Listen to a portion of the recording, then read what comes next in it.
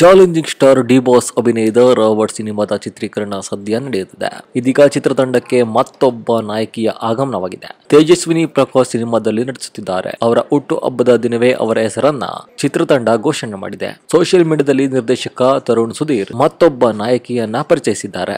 ಆಶಾ ಭಟ್ ಸಿನಿಮಾದ ನಾಯಕಿಯಾಗಿ ಆಯ್ಕೆಯಾಗಿದೆ. ಹೀಗಿರುವಾಗ ತೇಜಸ್ವಿನಿ ಕೂಡ ಚಿತ್ರತಂಡಕ್ಕೆ ಬಂದಿದ್ದಾರೆ. ಅವರ ಪಾತ್ರದ ಮೇಲೆ ನಿರೀಕ್ಷೆ ಹೆಚ್ಚಾಗಿದೆ. ಈ ಸಿನಿಮಾದ ಯಾವ ಪಾತ್ರದಲ್ಲಿ ಅವರು ಕಾಣಿಸಿಕೊಳ್ಳುತ್ತಿದ್ದಾರೆ ಎಂಬ ಪ್ರಶ್ನೆ ಈಗ ಎಲ್ಲರಲ್ಲೂ ಮೂಡಿದೆ. ಈ ಹಿಂದೆ ದರ್ಶನ್ ರೊಂದಿಗೆ ಗಜ ಸಿನಿಮಾದಲ್ಲಿ ತೇಜಸ್ವಿನಿ ನಟಿಸಿದ್ರು. ಆ ಬಳಿಕ ರಾಬರ್ಟ್ ನಲ್ಲಿಯೂ ನಟಿಸುವ ಅವಕಾಶ ಅವರಿಗೆ ಬಂದಿದೆ. 2016ರಿಂದ ಕನ್ನಡ ಸಿನಿಮಾ ಮಾಡಿರದ ತೇಜಸ್ವಿನಿಗೆ ದೊಡ್ಡ ಅವಕಾಶವೇ ಒದಗಿ ಬಂದಿದೆ. ಅಂದಹಾಗೆ ತೇಜಸ್ವಿನಿ ಪ್ರಕಾಶ್ ಮಾತಾಡ್ ಮಲ್ಲಿಗೆ, ಪ್ರೀತಿಯೇಕೆ ಭೂಮಿ ಮೇಲಿದೆ, ಅರಮನೆ ಸೇರಿದಂತೆ ಕೆಲವು ಸಿನಿಮಾಗಳಲ್ಲಿ ಅಭಿನಯಿಸಿದ್ದಾರೆ.